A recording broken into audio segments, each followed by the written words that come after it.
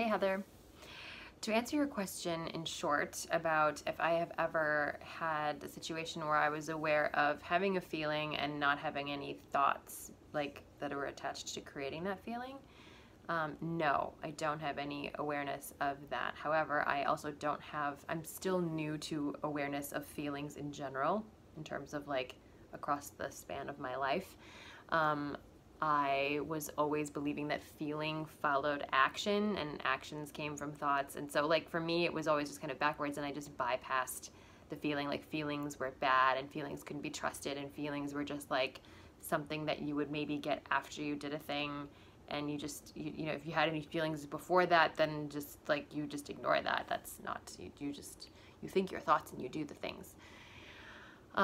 So yeah, so no, I don't really, I'm not aware of that, I should say, aside from sensations, which, you know, that's more circumstantial than an actual, like an emotional feeling.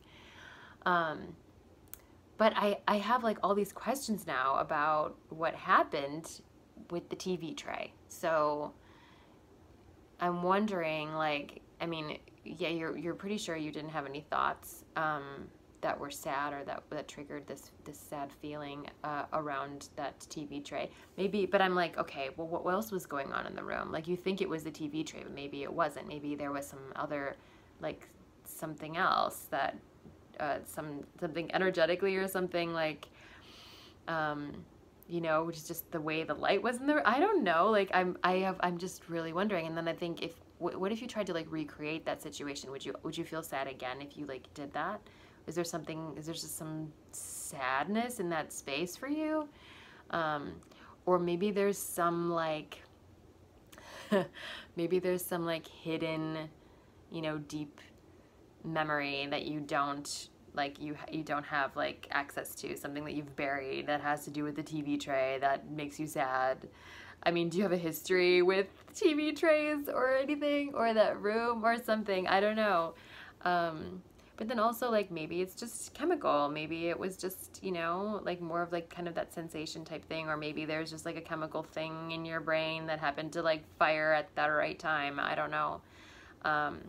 So if this is like a totally like oddball like situation for you, then maybe those things are the reason. Or maybe there's just times when we have feelings and there is no thought. Or maybe it's one of those, you know, like one of those 70,000 thoughts that we're just not aware of. I don't know.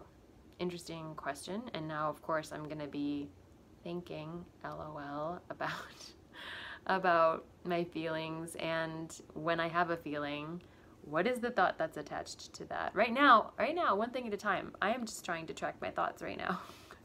Feelings, being aware of feelings, that's next level stuff for me. Great question as always. I will talk to you next week.